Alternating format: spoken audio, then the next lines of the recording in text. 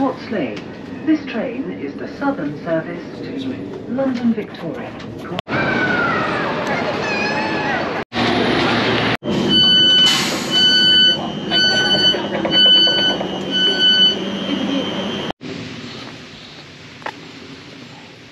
Well, welcome to Ingatestone.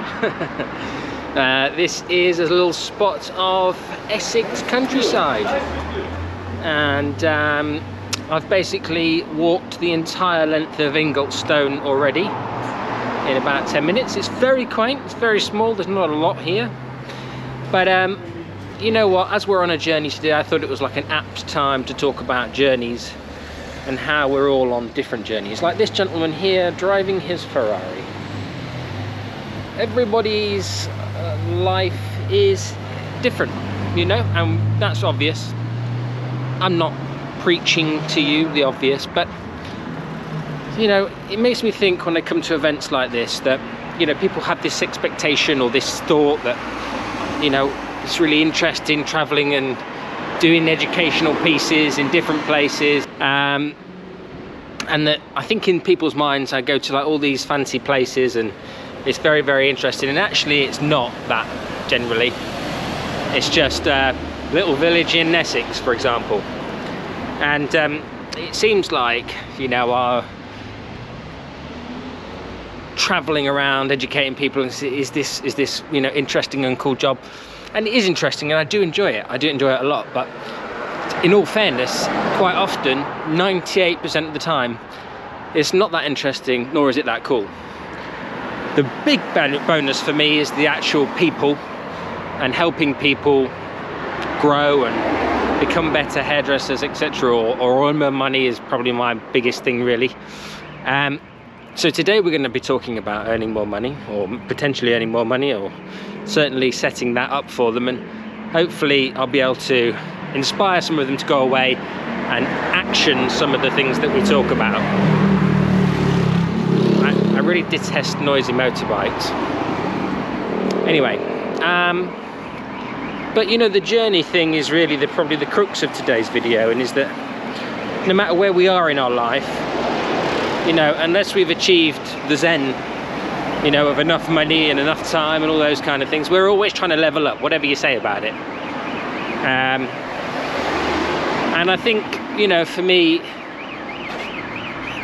it doesn't really matter where you are in that journey, providing you're still going forward, you know, providing you're still pushing forward. Now, if you've stagnated and you're stuck, well, maybe then it's time to do something different. Maybe it's time to pivot.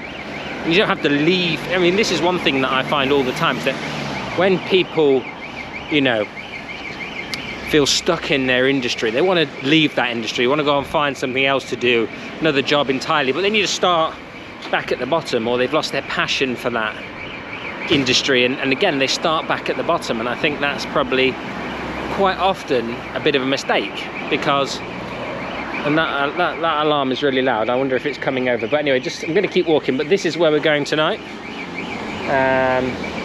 It looks like a very, very nice salon indeed. But I think one of the things that's like, if you have some information, if you have learnt something about an industry, or you know, hair or whatever, then you do have something to teach somebody who knows nothing or very little, let's say a consumer. So one of the things we're going to talk about tonight in this particular piece of education is sharing that knowledge and sharing your understanding of hair products and people's hair, and how to help somebody. Because, you know, one of the best things you could do then is use that information and share what you know.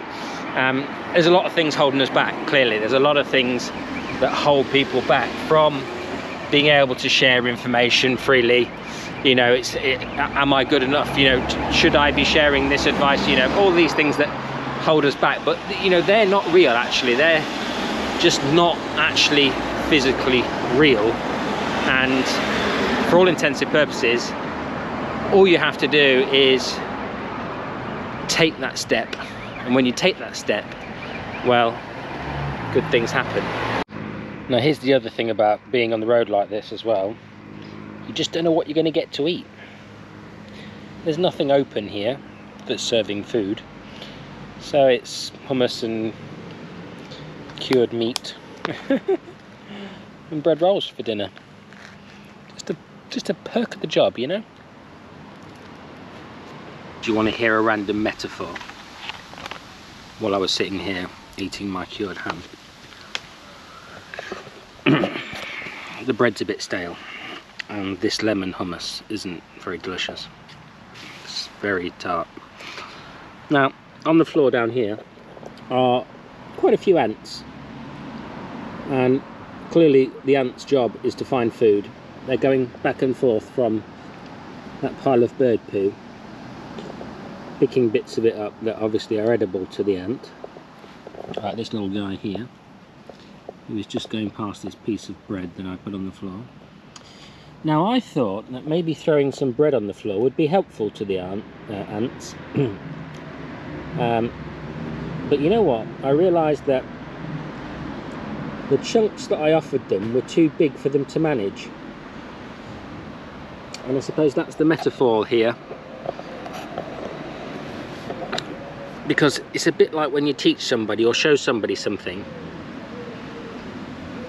If you don't show them just the right amount, if you give them too much, they can't use it. It's not helpful to them.